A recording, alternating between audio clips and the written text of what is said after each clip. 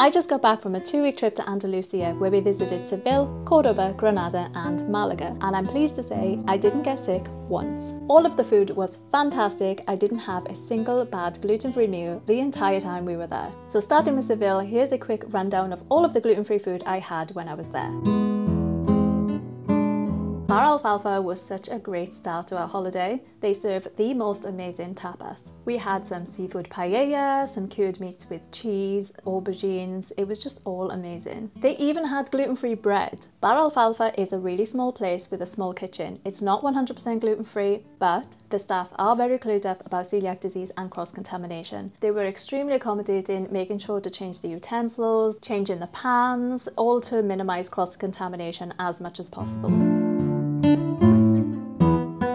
We just so happened to stumble upon Torres y Garcia on our walk around Seville. It looked really nice, so we just went in and asked if they did gluten-free food. Not only did they have gluten-free options, but the staff were extremely clued up about celiac disease. This restaurant won a Michelin star back in 2021, so the food turned out to be incredible. I highly recommend trying the sea bass. If you do go here, it was delicious.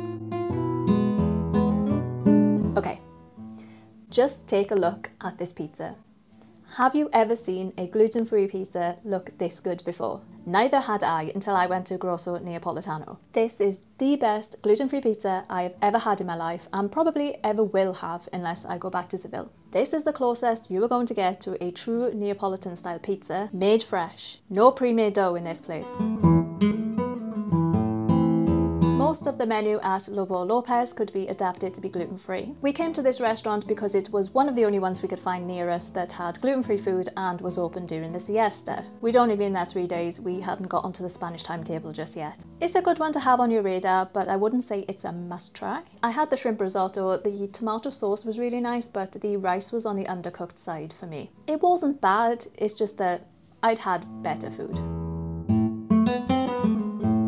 Bar de Seville is an excellent breakfast spot with good knowledge of celiac disease. The tortillas are absolutely incredible and I had the best gluten-free packaged bread I've ever had. Yes, I did ask the waiter 3 times if she was sure that the bread was gluten-free. It just tasted too good to be true. Eventually she did bring the package out to show me that it was in fact gluten-free.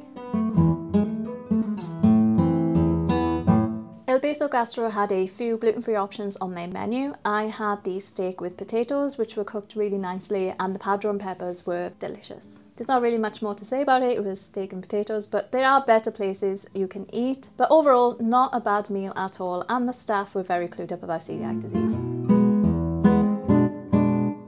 And lastly for Seville, if you were looking for an ice cream place that has gluten-free cones and looks after celiacs, Amorino is the place for you. Throughout my trip, I tried the coconut, pistachio, caramel, and they were all superb. Now we're heading over to Cordoba. We didn't actually eat out as much in Cordoba as we did in Seville, but that's because my #1 rule when booking travel with celiac disease is to book self-catering accommodation. This doesn't just give you a backup option in case you can't find anything to eat, which wasn't the case for us in Cordoba, by the way, but it also gives you the option to try some of the local fresh produce, which is something we wanted to do. And trust me, you're gonna want to try the local fresh produce in Andalusia. We did still eat out a few times during our 4-night stay there, so here's all the gluten-free food I ate in Cordoba. There are orange trees everywhere in Andalusia, so one thing you'll notice on the restaurant menus is they will have some sort of orange option, whether it's in their mains or desserts. The most interesting dish I tried at Bodega Mezquita was the cod with orange and olive oil. I know, I wasn't sure about it myself either, but it turned out to be really refreshing and light, and it was actually really beautiful. My favourite dish though had to be the cod with ratatouille. It was incredible. I enjoyed it so much I went back on the last night just to have it again. The staff are clued up on celiac disease and cross-contamination and knew exactly which dishes could be made gluten-free. This is a great way to try authentic Cordoban food.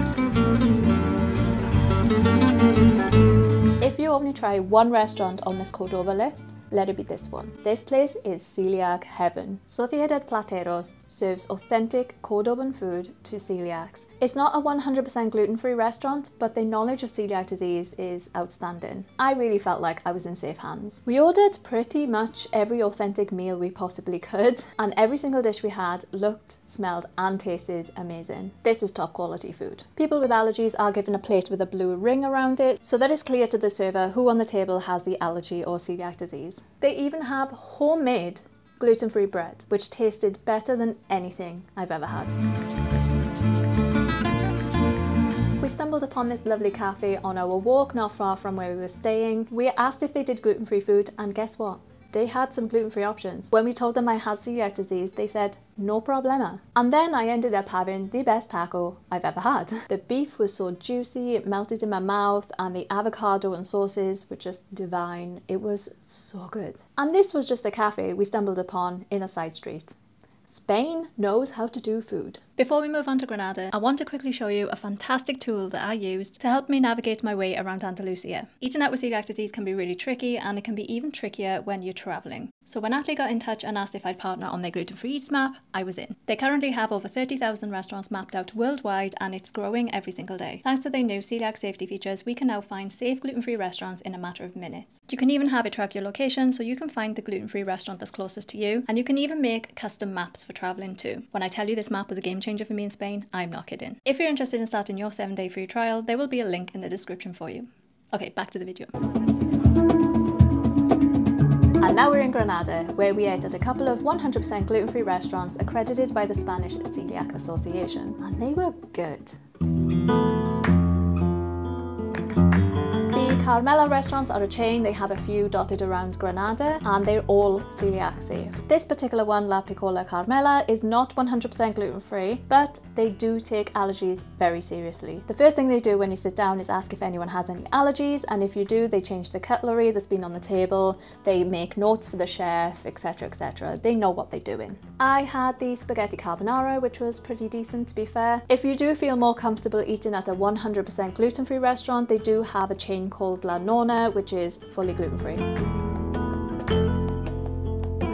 Aparicio was the highlight of Granada for me. We ordered a lot of food, but I wanted to try as many authentic dishes as I could, because I could, and it was 100% gluten-free. The croquetas, the pastel, Spanish French toast, oh my god, it was so good. This, by the way, is one of the only 100% gluten-free restaurants that I have truly enjoyed the entire experience. It was not overpriced, the food was locally sourced, and you could tell a lot of care and effort had gone into everything they were doing.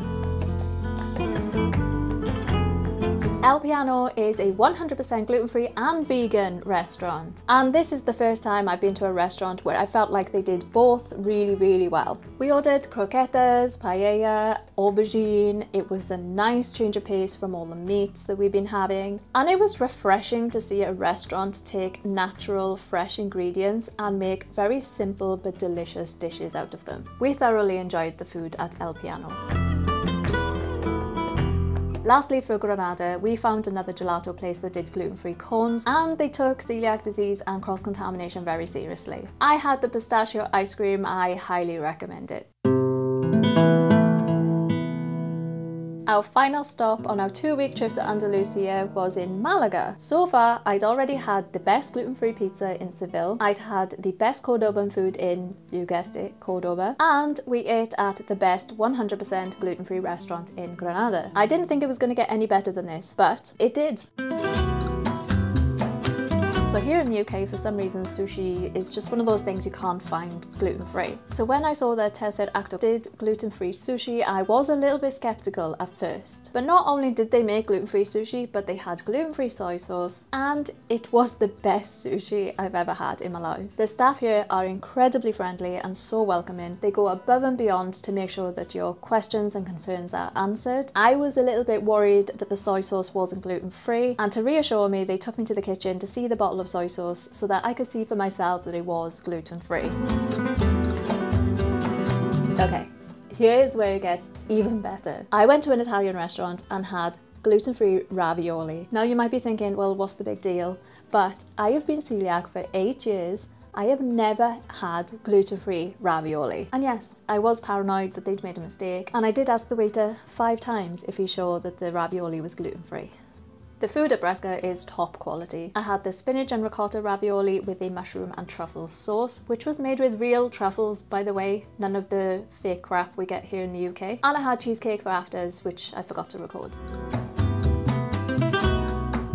We went went to Picasso Bar for some lunchtime tapas, and I'm really glad we came here. Crawford was our waiter and he was incredibly accommodating and friendly. I'm always a little bit skeptical of restaurants in really busy touristy areas, especially in town squares, because I'm a little bit worried they're just trying to get you in the door and sit you down and feed you anything. But that wasn't the case here, and Crawford told us exactly what was gluten-free on the menu, and he told us they have a separate gluten-free fryer for celiacs. We loved our experience here. I can't recommend this place enough, and all of the tapas tasted so good. La Casa del Perro is a family-run business. They are passionate about serving the most amazing traditional Andalusian food. All of the menu was gluten-free apart from the bread. The menu does change often though, so it's always best to check what's gluten-free. The highlight for me had to be the sausages in the saffron sauce. It was incredible. But honestly, all of the food was so good. The pickled leeks with dried tuna, the shrimps. This was our final meal in Malaga, and what a perfect way to end a perfect holiday. I can't wait to go back to this place next time we visit Malaga. And that concludes our 2-week trip in Andalusia. If you've ever been, let me know in the comments, and let me know what your favourite gluten-free restaurant was.